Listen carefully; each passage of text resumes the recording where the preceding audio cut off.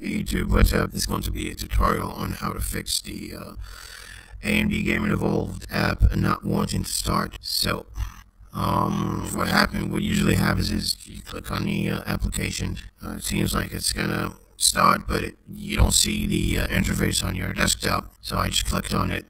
It's not there. And you try to click on it again, and then you get this error message. Another Raptor desktop app is already running. Please exit from the current running whatever. So what you need to do is a very simple fix. Actually, I discovered it while I was doing something else. Kind of hit me right away. So yeah, you go into your test manager, users, details, sorry, and then R. You press R on the keyboard, and then there you go. Those are the that's the Raptor application. It seems like it says it's running, but the interface is not showing up. So what you need to do is very simple. Kill the app. Well, you don't even need to kill the app. Just leave it on. Very simple fix. Control panel, network, internet, network sharing, adapter settings. I gotta close that out.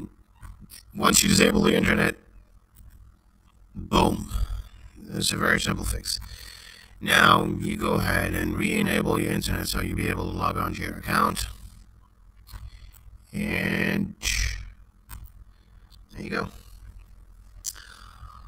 So a couple of things I want to say about this app. The 60 frames per second recordings aren't as smooth as 60 frames per second recording are supposed to be. It says 60 frames, but it looks more like a 30 frames per second recording. Also, it supports mental, but when you try to record mental, like for instance with Battlefield 4, it cuts down your FPS by at least half. Like if you're doing 90 frames a second, if you start recording mental, you wind up with like 40 frames per second, which is really ridiculous. If it tells you something, it's mental recording is not really optimized for this app, even though it's an AMD app and stuff.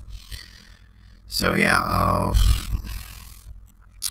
make sure to leave a comment, subscribe, and like the video, share it around so other people would see it, and hopefully AMDs would see this shit and figure out a way on how to fix this. It seems like it's the app is trying to.